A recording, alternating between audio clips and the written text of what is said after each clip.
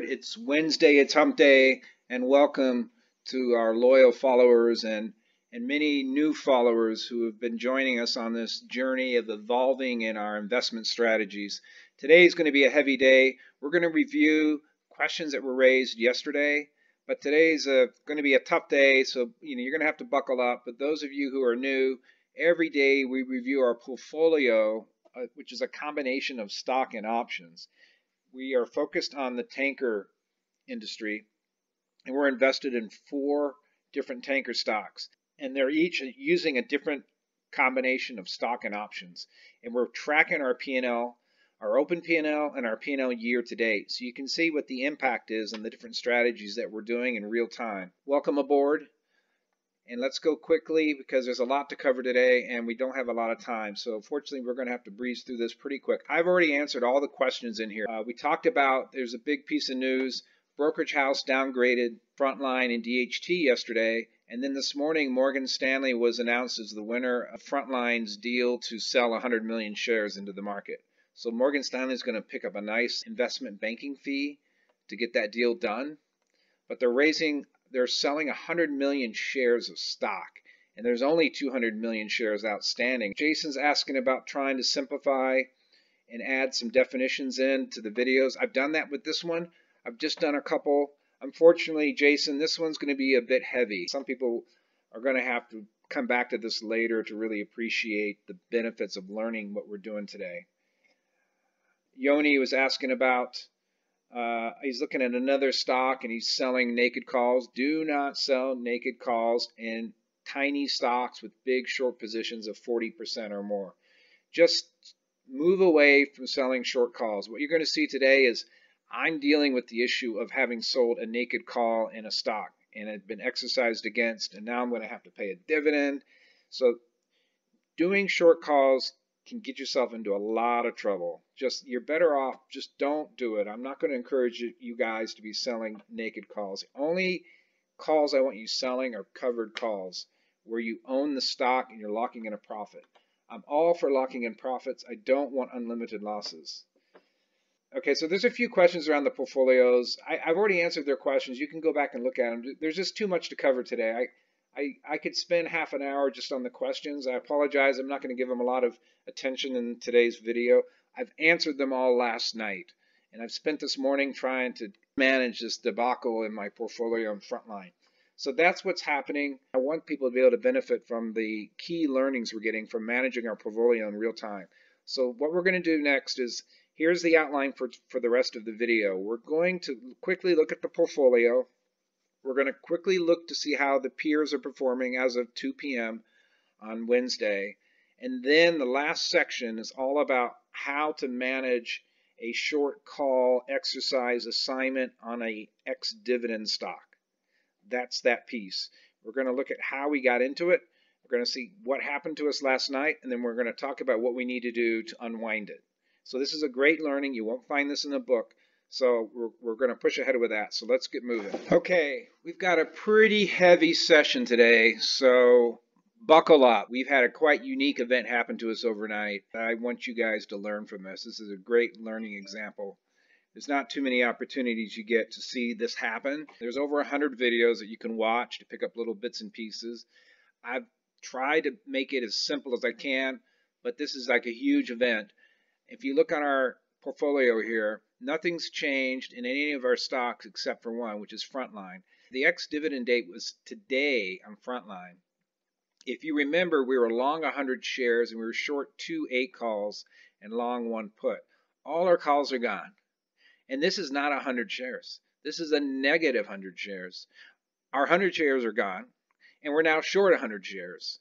And then somehow we were down $25 yesterday, and now we're up $60. I haven't even made any adjustments yet.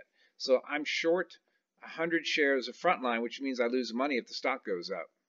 So obviously I need to cover this. I'm not the kind of person who shorts stock. You have to pay interest when you borrow shares, and it's those short sellers like an NAT who ultimately get squeezed at some point off the back of some catalyst, and then they have to buy it back at any price, and they just get slaughtered. So I don't want to be a part of that. I'll hop over just so you can see what's happening from a peer perspective. It's 2:30 p.m. I got to get this out before the market closes. What we see here is a couple stocks are trading higher, but the bulk of them are trading a little bit lower. Now here's the concern here. One is, as usual, oil's up another 1% like it is every day. But the other concern is if Frontline is out there selling new shares with the stock 52-week low was $6 and they're doing it at 8, their year high was 13, who else is going to decide? I mean, normally companies do this when they're desperate for cash or when their stock price is too high. The same way that Elon Musk decided to go to the market and sell shares when the stock was over $900 a share. So this is a very concerning to me anyway. Now there's two scenarios that could happen. Morgan Stanley could just go out and just dump the shares, or they could do what Tesla did, which is, you know, they kind of pump up the shares and then issue them at higher prices. But they usually do that before they announce this. So I'm concerned if stocks in the tanker sector are now going to start issuing hundreds of millions of shares when the stocks are already depressed. Because as I said yesterday, I'm looking at Q3 and I'm wondering, what kind of rates are we looking at in Q3? Q2 is going to be great, but what's in Q3? Q3 worries me because it's a seasonally slow time. Like, I expected NAT to do that. When their stock hit 9, I was expecting them to come out and say that they were issuing a bunch of shares at 8. And then we're sitting here at 440. That's what I was expecting to happen, and it did not happen. The fact that someone's willing to do this right now with the stock trading a lot lower, that concerns me a little bit because I don't understand the logic for it. Now they're saying that they want to be opportunistic. This concerns me. Now, as an investor, you always got to be skeptical, but we want to be positive about our investments, but we want to take each data point and get a sense of what it means. So this concerns me, and then I got to wonder who else is going to try to issue shares now. It's just speculation, right? But anyway, let's hop over to Frontline. We got to buckle up, folks, because this is not easy, but man, this is going to be a great learning opportunity for you. You will not find this in a book. So let's get at it. Okay, so we're putting the pieces back together. We're trying to figure out what happened to our position in Frontline. Okay, so if we go back to May 19th at 2:40 p.m., right in here, this is where we put our trade on. And so on May 19th at 2:40 p.m., right here, right in here, okay, we bought 100 shares at $7.88. We sold 2 8 calls for 70 cents, and we bought an 8 put for $1.10. And what we were hoping to do was to collect the dividend and then have a risk-free profit. So the only risk to this strategy was if the stock shot up and we were exercised against. This is what a few people pointed out in the comments. They said, hang on, Uncle, this is not a risk-free trade. If this stock shoots up, you could end up having your stock called away. And that's right. That is true. And that's what happened. So now let's figure out how bad this got. And not only that, but because we had an extra short call, we actually ended up getting assigned a naked short call, and we ended up with 100 shares. So this is a real interesting example, real life example of how this works. Let's go through this and figure out what happened. How bad did we get hurt? Let me summarize what happened overnight, and then we'll take a step back and talk about what we had to start with. We'll talk about where we ended up, and then we need to understand the implications for our P&L, right? So that's what we need to talk through. So here's what happened overnight. Because the call options had no extrinsic value and they were in the money, the owners of the calls exercised them. All right, so we had 2 calls that we were short. We had 2 calls that we sold that we had not yet bought. So those were short calls. And 1 call was a naked call. In other words, we sold a call that we did not own, and we did not own any shares. So the calls were not protected. Calls were not covered. And if the calls are not covered by owning shares, then there's nothing covering them. They're called naked. They're called naked calls because you don't own the shares to protect you And because you're naked calls, you have unlimited risk to the upside. Okay, so that's the way, that's the terminology that's used. So we owned one covered call because we had 100 shares, and then we also were short one naked call. We did not own the shares, and both of them were exercised and assigned. Okay, and so what does that mean? Let's look at what we started with. On May 19th, we bought 100 shares of stock at $7.88. We sold 2 calls, and then we bought 1 put. Now, I'm not going to talk about the put because it really doesn't impact what happened on the exercise. So let's just set that aside. Yesterday, or this morning, after last night's event, this is what we ended up with. Instead of being long 100 shares, we're short 100 shares. Instead of being short a covered call and short a naked call, they were gone. There were no calls. Okay? And so the implication of that is the shares that we had owned at $7.88 were sold at the strike of 8. Okay? And so here's what the impact is of this. So because they took our 100 shares at 8, we made a $12 profit. And because they exercised our calls, the calls that we sold for $70 or 0.70, they were exercised. We got to keep that premium. So we got to keep $70 from both of those. So when we bought the 100 shares at $7.88 and we made $12, you're saying, gosh, that's not very much money. You bought it for $7.88 and you sold it for $8. Don't forget that they're right to take our shares at 8.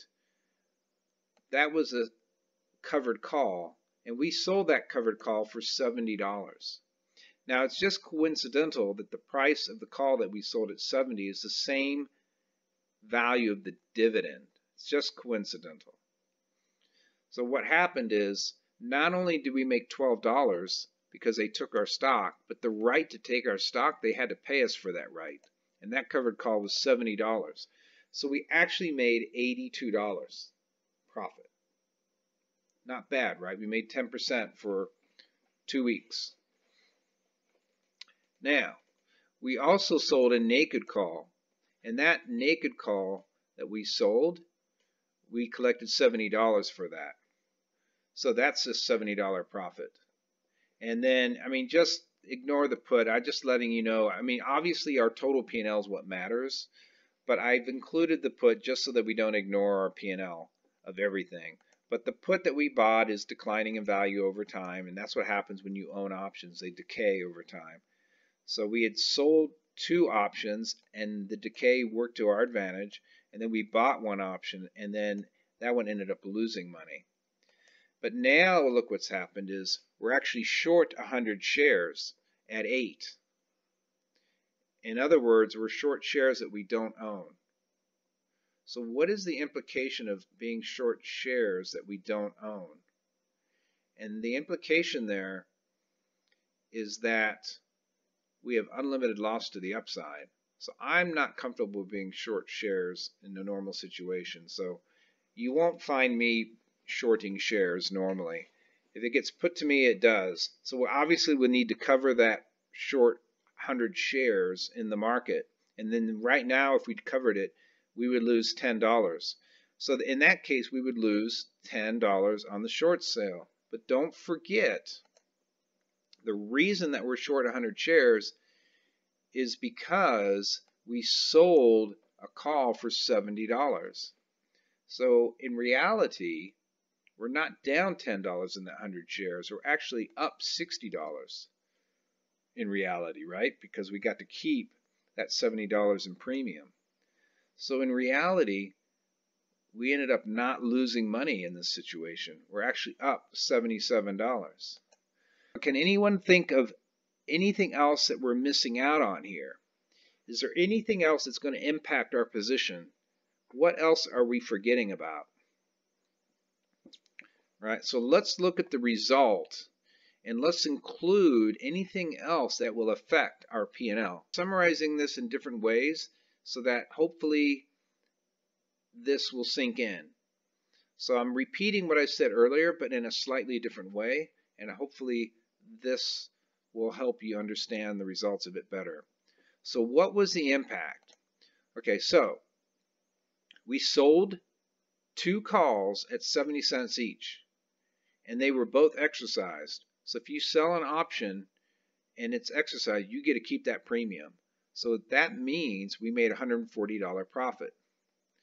What else happened was we had bought shares at $7.88, and because of the exercise of the option, the shares were sold at the strike price, which was $8. So we made a $12 profit. So we're actually up $152.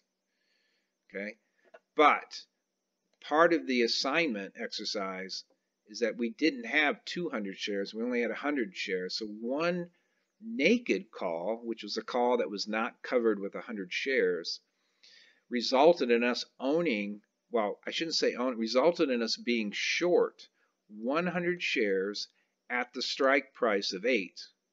And right now the stock is $8.10, so we're actually down $10 on that. Okay, so we're losing $10 there. So the net effect of those three is we're actually up $142 profit. So instead of losing money by being exercised against, we actually made money. Now let's not forget about the put. Put's been losing value over time. And so the value of the put's down $65. So our net P&L is we're up $77. Now what are we missing, if anything? So the piece that we're missing is we're short 100 shares at 8 yesterday when the owner of record was entitled to a 70-cent dividend. So 2 things happened. One is we were expecting to get our dividend of 70 cents when we bought the stock, sold a call, and bought a put.